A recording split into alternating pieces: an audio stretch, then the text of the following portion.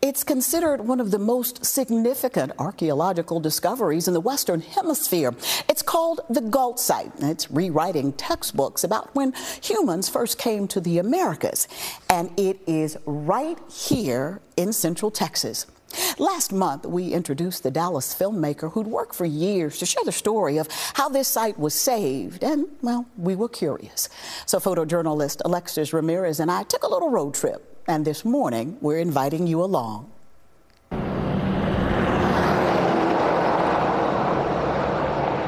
On an unremarkable stretch of roadway, surrounded by quarries just north of Austin. There's only a handful of sites like this one.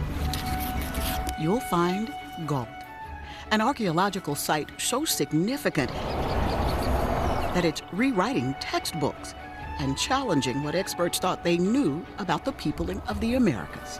It's a place that that has been known and used by indigenous people for tens of thousands of years. Professor Mike Adler is an archaeologist and chairs SMU's anthropology department. He, too, is eager to see what is uncovered about the earliest humans in the Americas, called the Clovis culture.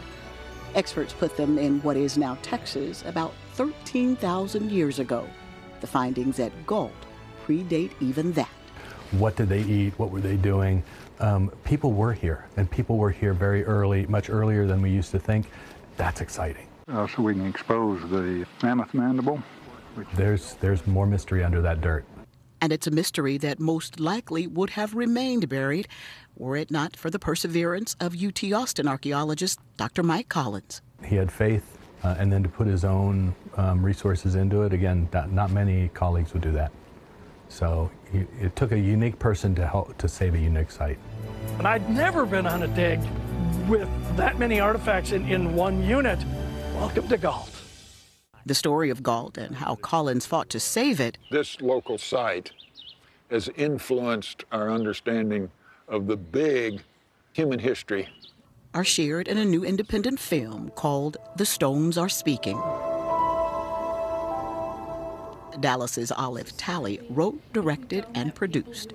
The Gault site now is what it always has been. It's a bucolic little pasture along Buttermilk Creek in Central Texas. If you walked out there today, and I hope your viewers will someday, you will wonder, really, how could this place be so extraordinary when it looks so ordinary? And that was the question, one of the questions that drove me.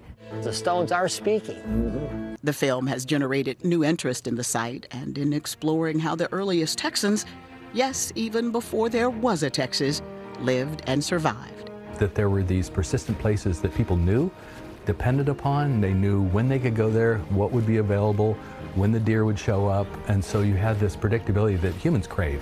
We don't like unpredictability. And is that also part of what fascinates scientists about finding places like Gault?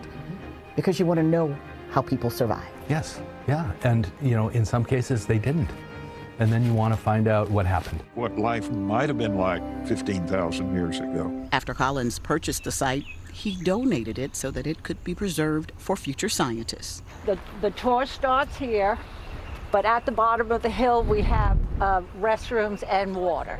The site is also open for monthly tours.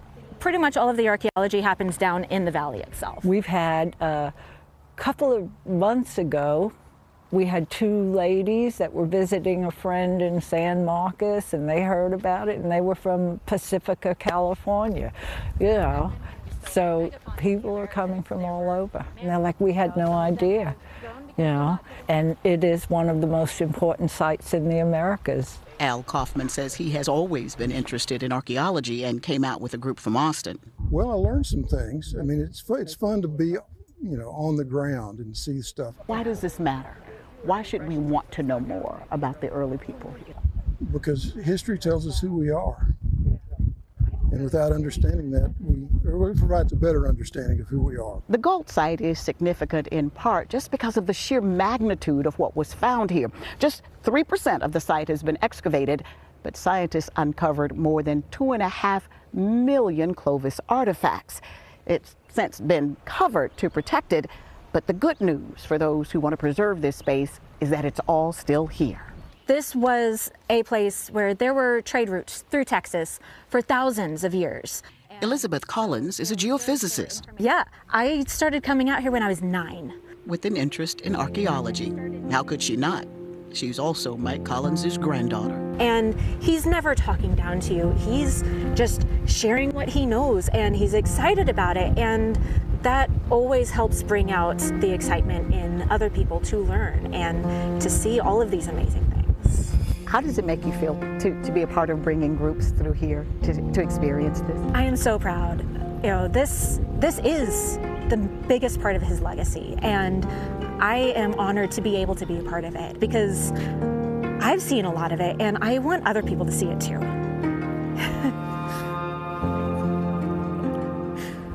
I just couldn't leave its future to chance.